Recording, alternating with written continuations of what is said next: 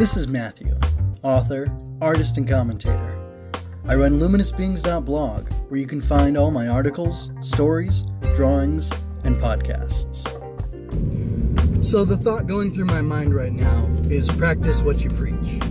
And that's not really the core message of this, but that ethic or maxim or edict, no, not an edict, it wouldn't be an edict. That saying is greatly influencing what I'm going to talk about right now, which is letting go or not caring. Perhaps stoicism is really what I'm talking about, because I did reference that earlier. I brought something up to my sister today. We spent some time together. We had to do this work thing, and in between we got, well, before, in between, and after we got to socialize. And I shared some things with her, and she kind of asked me, why do you care about this thing? And I said, that's a good point. Why do I care?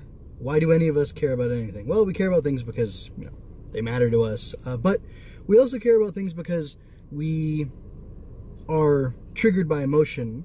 And I'm not using that in an edgy, funny way. Literally, things happen and we react to them. We, in order to survive, we have reactions, we have reflexes, and that's good, because if we didn't, we'd all be dead, right? However, just because we have become accustomed to perceiving the world a certain way and reacting to it a certain way, doesn't mean that that's really the best way for us to go through life. So, the long and short of it is, I was sharing something with her that I saw on social media, I was actually I was planning on asking her if I could get her opinion on it and if she would share it, so I could have a young woman's perspective on the matter, but I decided not to. I'm not even going to describe what I was going to ask her about, because it doesn't matter, and I've decided to let it go. The point is that we had the conversation, and there was a back and forth, and the ultimate, not decision that was reached, but the kind of the conclusion and the ending of it was, well, you know what? I have so many other better things to do. So many other people have so many better things to do with their time than complain about what other people are saying online. And I'll be honest, I did a little bit of complaining what other people say online on this channel, or, you know, on this format of the vlogging for a while. And I mean, it's a good way to do things. It's an easy way. We talked about this too. It's an easy way to generate topics that you have to talk about. But I always have things that I want to be talking about. There's all sorts of things I want to watch and read and so on and so forth. But really, as somebody who wants to be a content creator, a writer, all these other things, I really do constantly have something that I can be working on. And that's what I'm going to do. I guess